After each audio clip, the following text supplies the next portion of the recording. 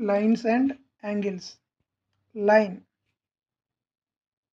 A line has no end points on either them. Here AB is a line and a line segment. Line segment has both end points. A and B is line segment. And ray. It has one and only one end point. And how it can be denoted? Line, line segment and ray. Line segment can be denoted as, and a line can be denoted as, and a ray can be denoted as. In exams, questions asked like this: in which of the following option a line segment is there?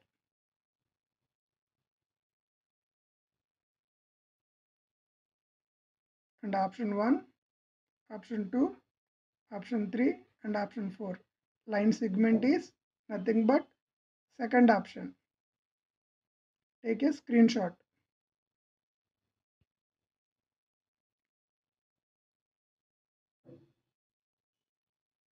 And the next topic is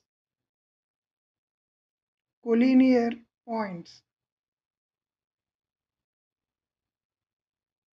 If 3 are greater than 3 points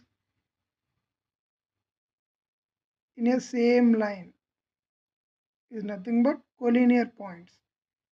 Here it is an example: point A, point B, point C lies in a same line, and these points are also known as collinear points. Collinear means same line. Pause the video and take a screenshot also. And the next important topic is concurrent lines. Concurrent lines is nothing but, it can be defined as 3 or greater than 3 lines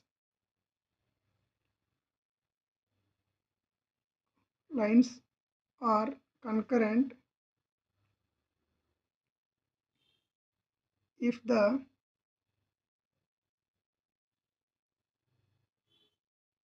these three lines lies on the same point. Here lies all of them is important. Here it is an example. Here it is a line AB and it is a line CD and it is a line EF, and this point is the 3 lines are concurrent. Pause the video and take a screenshot and notice the difference between collinear points and concurrent lines. Next, angles. What is an angle? How angle can be formed?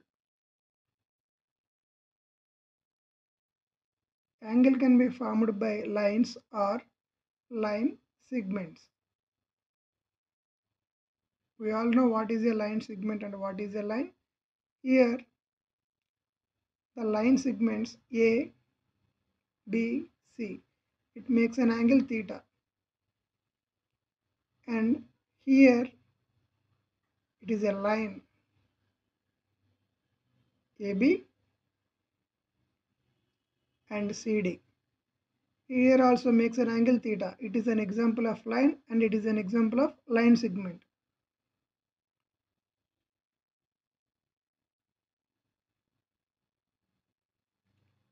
And frequently asked exams is, what is acute angle?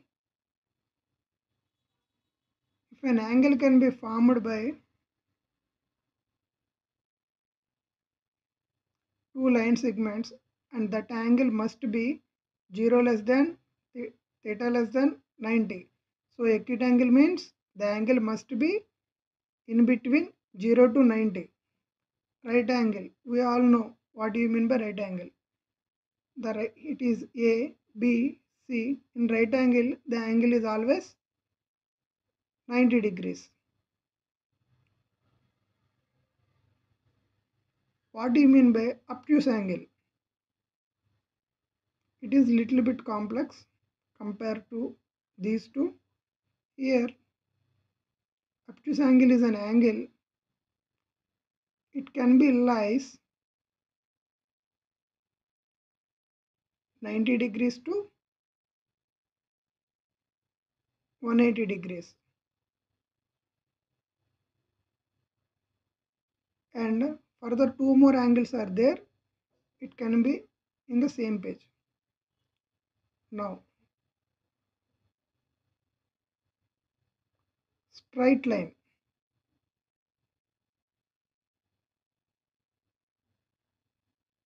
How straight line makes in which angle? In this straight line angle, we are given two examples. It is a theta and the theta must be 180 degrees, or it can be another way also. It is a straight line,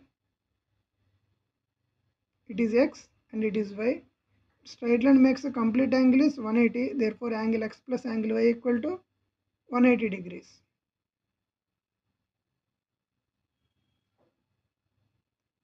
And coming to the next is reflexive angle. It is damn important.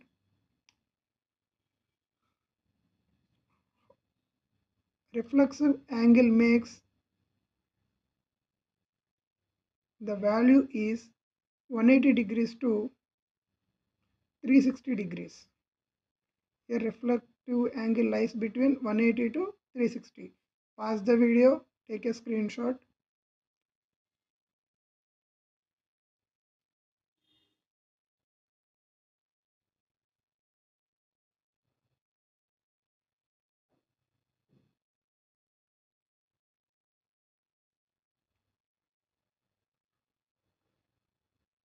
Complementary angle means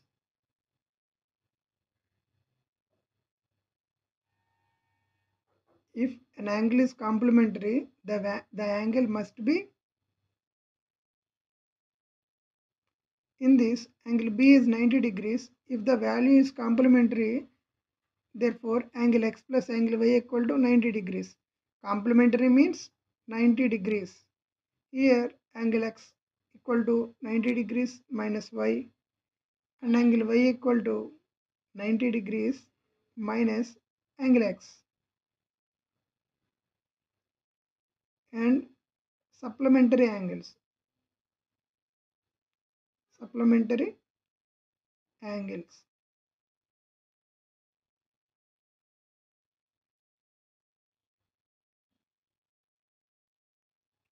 In a straight line, supplementary angle is always 180 degrees. Here it is angle x and it is angle y. Therefore, if an angle is supplementary, the sum of angles must be 180 degrees. Here angle x equal to 180 degrees minus y, angle y equal to 180 degrees minus x. I hope we all are like the video. Thank you and subscribe.